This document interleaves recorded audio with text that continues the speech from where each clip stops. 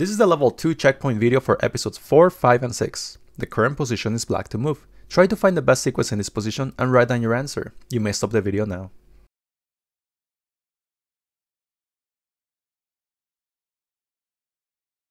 We're able to spot the continuation in this position. So here we have to consider the episodes 4, 5, and 6 from the level 2 chess exercises, right? So we have checkmates in 5, we have forks, and we have pins. So here, any checks, captures, attacks that we have, we don't have any checks, so we can move on to the next one. Any captures here we do have, but they don't do anything other than lose a piece. So any attacks or threats that we have, we do.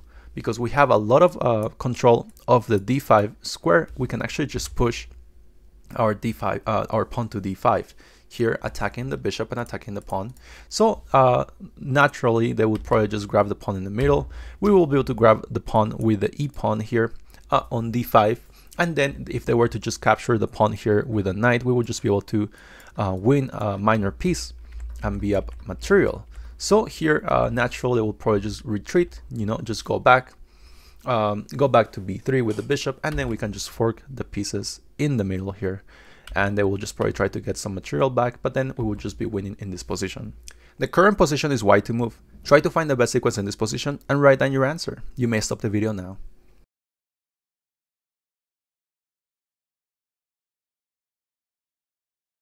We're able to spot the continuation in this position. So here we have to be very forceful with any checks, captures, attacks, right? And we need to remember that our opponent will try to delay any checkmates that are doable, right? So here we have to find the move Queen d4 check.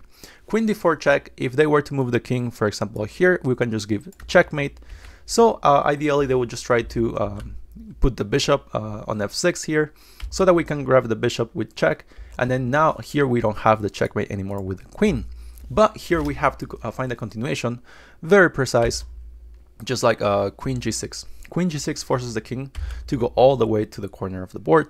And here we cannot give any checkmates yet, like this, because if we were to grab this pawn here, the queen can always just defend here, right? So we have to find the move of queen takes e8 check. Only move for them would just be to bring the king here to h7, and then we can just finish the game with queen g8 checkmate. The current position is black to move. Try to find the best sequence in this position and write down your answer. You may stop the video now.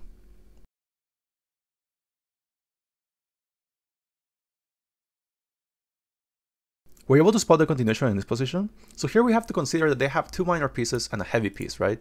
So 3 points plus 3 will be 6, plus 5 will be 11. So 11 versus a 9-point value, that is a queen.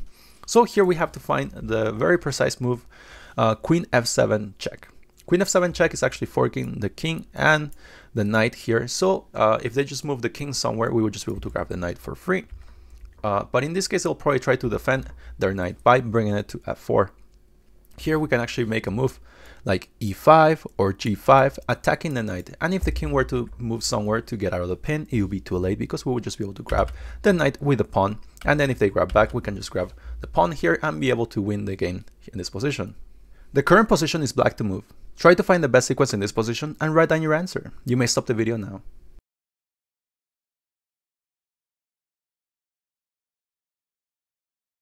We're able to spot the continuation in this position. So here we have to be very forceful with our checks, captures, attacks, right? So any checks in the position, we do. And the check that we have here in the position is very strong. So we enter with queen grabs h4 check. If the king were to move to f1, we would just be able to give a checkmate here because the knight is on e4, defending that f2 square. So they will just go forward here, and we can actually continue with the checks here, trying to limit all the squares and escape squares from the king. So here they will just go with king d3. If we don't do anything, if we give other checks, he can always just grab our knight and then try to defend like that, or maybe get checkmated as well. But here we need to be precise with the move knight c5 check. So now we're still limiting the squares from the king. Remember that the pawn on e5 is also covering these squares. So there's a bunch of squares that are very limited for the king. So only move for the king would be c4. So here we need to proceed with queen d4 check. And remember that our knight is covering some squares, so the king is very forced to just move to b5. And here we can just finish the game by giving a pawn checkmate in this position with pawn a6 checkmate. The current position is white to move. Try to find the best sequence in this position and write down your answer. You may stop the video now.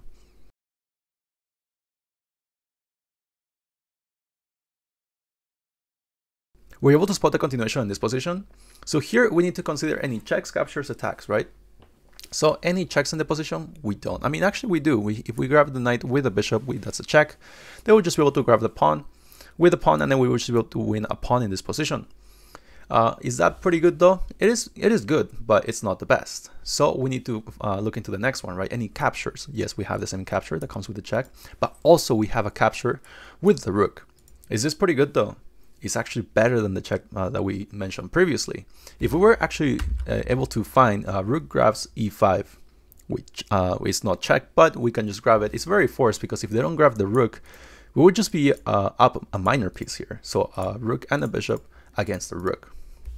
So here, if they grab the rook with the pawn, we can actually go ahead and find the bishop grabs or bishop takes e5 check, which actually is a fork for the king and the rook. If the king moves somewhere, we can just grab the rook, and we should be able to win the endgame in this position. We have one more pawn, and also we have a minor piece.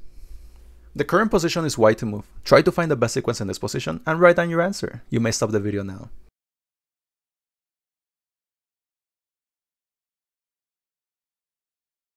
We're able to spot the continuation in this position.